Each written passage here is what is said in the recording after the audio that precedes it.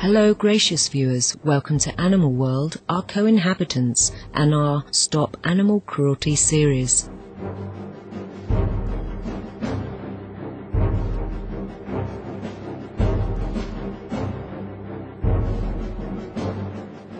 During this time of year, Thanksgiving season begins in the United States.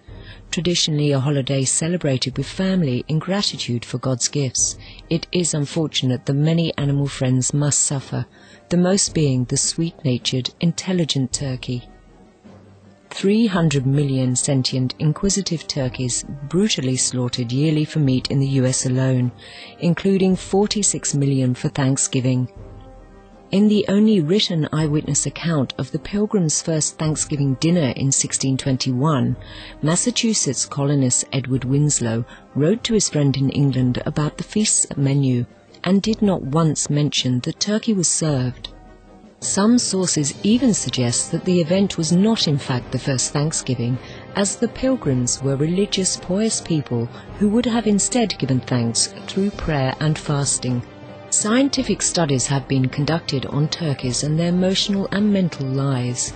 Dr. Ian Duncan, a poultry specialist at the University of Guelph in Ontario, Canada, states, "Turkeys possess marked intelligence as revealed by such behavioral indices as their complex social relationships and their many different methods of communicating with each other, both visual and vocal."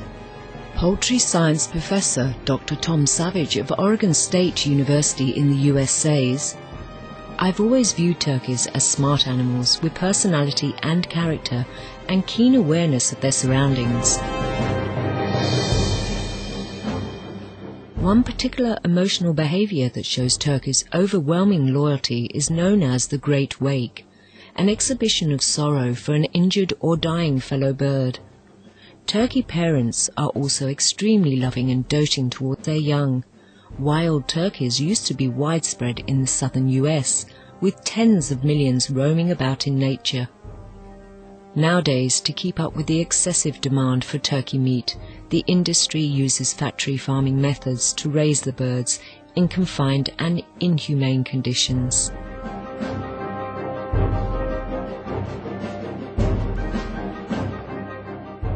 Let's now look at the torturous life of turkeys raised to be killed for human consumption. At Thanksgiving, 95% of Americans eat turkey meat, and in order to supply the enormous numbers of animals required, factory farms start preparing in May by putting millions of turkey eggs into incubators. Chicks are produced en masse by painful artificial insemination of females. First, a male, called a stag, is milked 3 times a week for his semen, causing undue stress to the bird. The female is then caught and hung upside down, at which point she has a hypodermic syringe forced into a reproductive system, and then the semen is injected. Artificial insemination is emotionally and physically distressing and often causes the spread of diseases such as fowl cholera. After the eggs are produced, they are kept in metal hatcheries where they are incubated for approximately 28 days until the chicks emerge. These babies never feel the warmth of their mothers, and those that hatch early must wait up to 3 days without food or water until they are processed. Once the babies are hatched, they are tossed into plastic trays like inanimate objects. The trays are then placed into a sorting machine, which separates the broken eggshells from the chicks. The machine flips the tray upside down as the chicks fall onto the sorter. Then the eggshells are dumped into a bin, and inevitably some chicks end up being dumped into the bin as well. Even worse, some turkey babies get caught up in the metal mechanism of the sorting machine and are subsequently crushed to death or torn apart, dying slow and excruciating deaths. Chicks not fully hatched but still alive are disposed of in bins called hatch debris. Injured chicks are also dumped alive along with the eggshell waste. Over the next few days, the chicks are prepared for rearing as meat.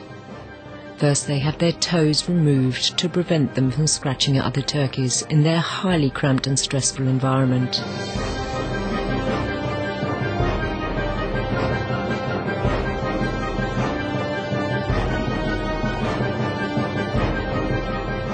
In nature, these animals are very gentle and never harm other birds. To remove the toes, they are either cut off with scissors or the tips are microwaved. The microwaves kill the tissue and the toes eventually shrivel and fall off. Next, the chicks are debeaked. That is, they will have the top third of their very sensitive beaks removed. The usual methods for this include the use of an intense infrared heat source, or a red-hot knife that slices through the beak, or sometimes clippers are used to manually snip off the beak. Debeaking may have to be repeated when the bird is 14 to 18 weeks old, as the beaks usually grow back. A study conducted by Dr. Michael Gentle and published in the Journal of Applied Animal Behavioral Science observed that debeaked birds show behavior associated with long-term chronic pain and depression, including phantom limb pain found in human amputees. A final and equally savage procedure is called desnooding. Here, the snood, or fleshy part of the male turkey arising from the forehead and hanging over the beak, is typically ripped off with no equipment or surgical tools. All of these procedures are carried out by non-medical staff without the use of anesthetics or painkillers. These cruel acts are done to reduce stress-induced cannibalism caused by the frustrating conditions imposed on these caring animals. A small number of sample chicks are sent for quality assurance testing. They are thrown live into plastic bags tied at the top. The chicks then gasp for air and slowly suffocate before being collected for transport to the laboratory. This treatment is definitely not in keeping with the spirit of Thanksgiving. When Animal World, our co-inhabitants, returns, we will continue our investigation into the cruel plight of the loyal turkey.